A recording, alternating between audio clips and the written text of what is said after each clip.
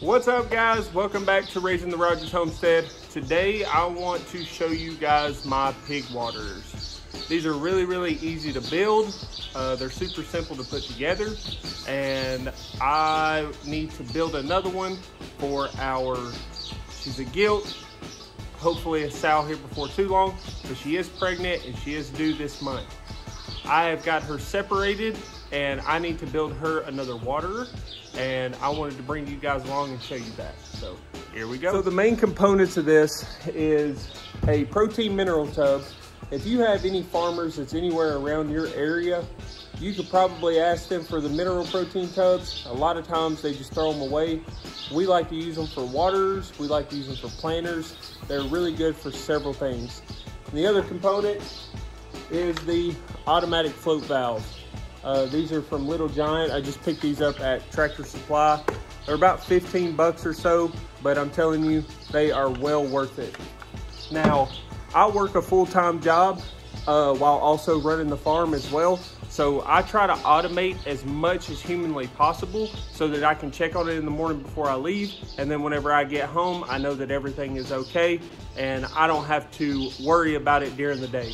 So this is a part of my automation for my farm because, like I said, I do work another full-time job. So here we go. I want to show you guys how to put this together. So just like with any other project that I do, it's very unsophisticated. So this is how I start out with these waterers. I will just take a 5.5 inch board, so like a 2x6 or something like that. I'll take a 5.5 inch board and I'll make me a marker across the bottom and the top, and then I'll cut the sides out. Let me show you that real quick. I'll set that board up like that, and then basically I'll just stick the marker on there and I'll spin the bucket. That way I can have me a mark across the front of it.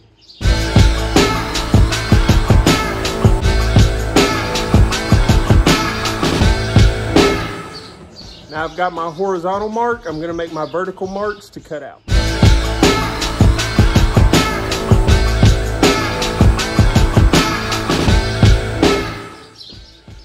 I'm gonna drill me a hole in the bottom corners. That way it's a little easier to cut out.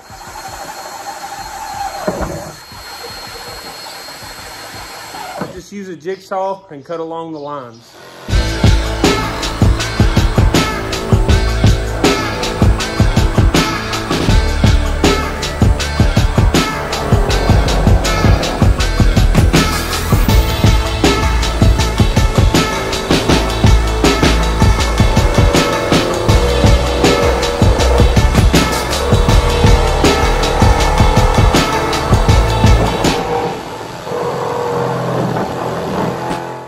So that's how it was.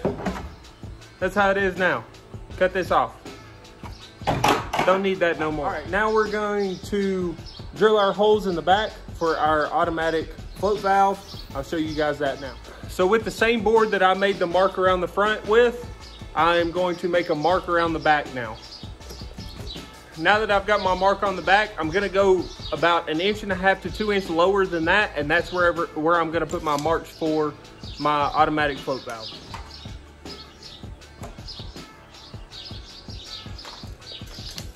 All right, let's put our float valve together. All right, when you take this thing out of the box, you're gonna have the housing. This is where your hose screws in. You're gonna have the float valve itself. It goes up inside the housing like so. 2 long screws, 2 short screws, and 2 brackets. And a seal to go on the inside where the hose goes. All right, first step, take your housing. There is the 2 gaps up here at the top. This right here slides right into that. Real simple. This is the hardest part of putting these things together. So they give you a cotter pin. This is where the hose goes in. Right above that, there's a little bitty tiny hole right there. Cotter pin goes through it. And it goes all the way through the back of it. Then you gotta spread that out. Stick a screwdriver in it.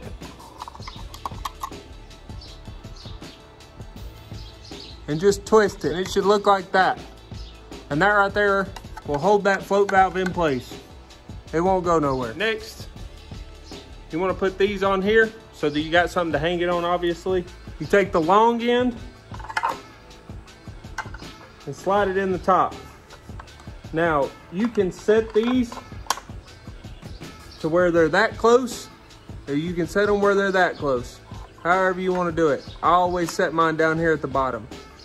Line up that hole down at the bottom and put your small screws in. Once you get your small screws in it,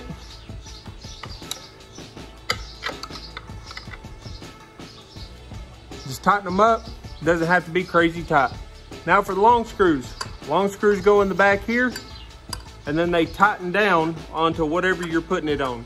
So you put it on top of a trough or whatever, then you can tighten these down, and then that way it holds it in place and nothing can knock it off. So these things make great cattle waters as well. That's what I use, but they just hang on the back of it like that right there, and then you can fill that all the way up. But we're actually using this for a pig water, and a pig is not this tall, so you have to put it down in the bottom. So we're about to drill the holes for that, and then we're gonna put this in. Let's drill the holes for the automatic water to go in.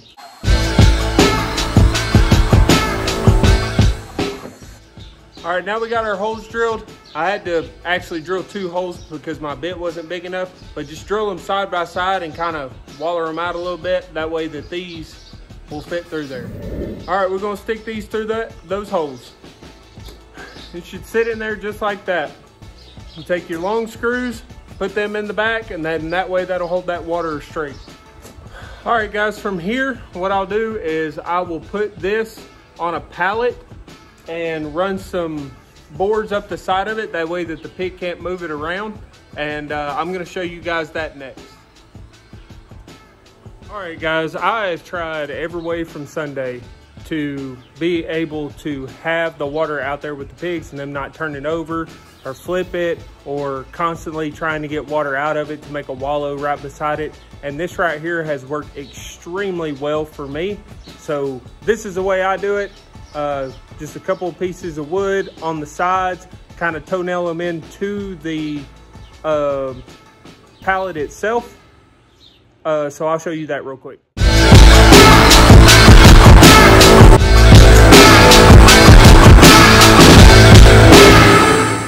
All right, I got 3 of them set up where the tub is actually going to sit, and I'm going to run a screw on the inside of everything.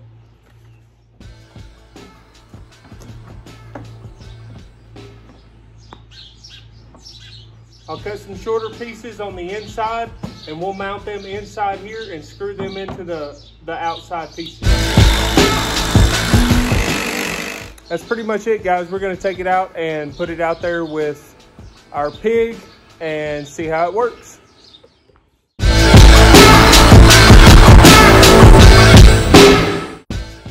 All right, I got the water put in their area. We're gonna plug it up, see how it works.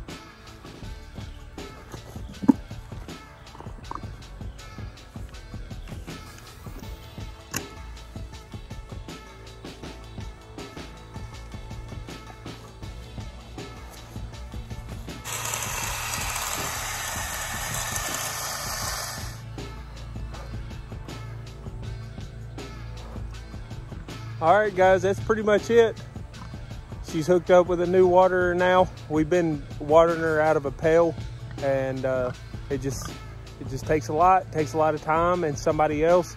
And like I said, I work a full-time job, an off-farm job, so I have to automate as much as possible. So this right here is gonna allow me to not only be able to get water to my pig, but also I can have the peace of mind while I'm at work during the day. I can check on her in the morning and make sure everything's okay before I leave, and then head out to work and not have to worry about it all day long.